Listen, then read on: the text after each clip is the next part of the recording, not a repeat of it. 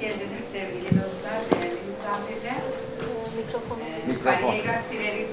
Paragamleri herkeli cürer. Medve askermancı jibejim, hün hami khair hatın, hün gele khair hatın, am gele menekarın.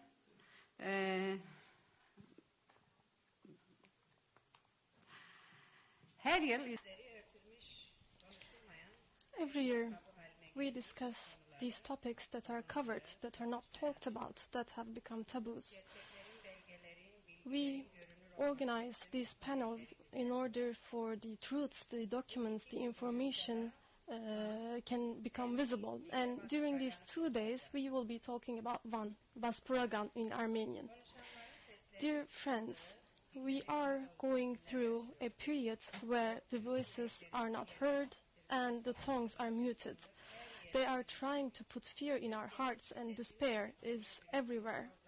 We are going through this difficult period where frustration and violence has become tangible. It is quite difficult.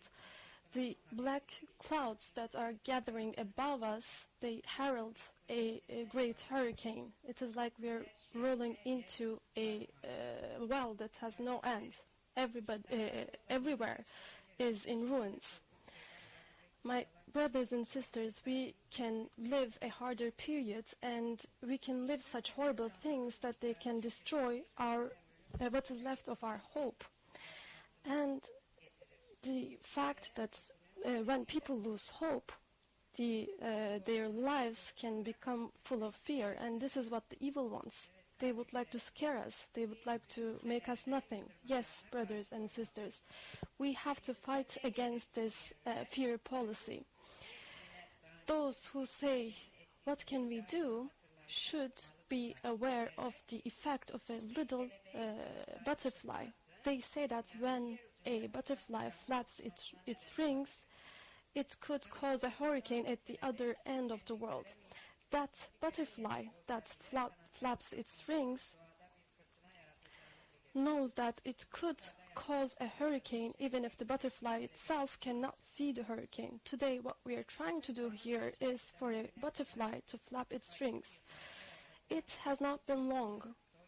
We witnessed those who denied the genocide, who denied genocide, are now silenced today. They have to be silenced.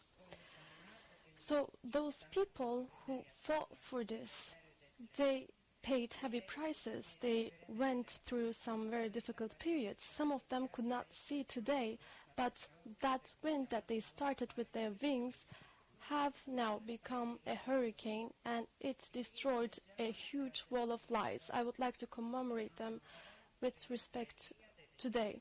For 2 days we will be talking about one, and we will be commemorating Hrant Dink.